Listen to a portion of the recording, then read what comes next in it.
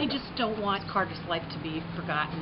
I mean, he has, grandparents and, a dad and aunts and uncles and cousins, everybody that loves him and never forget him, but he never lived long enough to make those friends and bond with preschool kids and church and play friends and play dates, and I want him to be remembered. I want his life to just go on, even though he was tragically murdered. I want something good to come out of his life, and I think this would be a great way to have a memorial for Carter. We can add to it as the years go on, and people will see Carter's Crossing and say, hey, what's Carter's Crossing? The playground idea is something I came up with because of our love for kids, our love for Carter, something that he enjoyed doing even at 9 and 10 months old. He loved to go in the swings and do that stuff, and we want eat ice cream.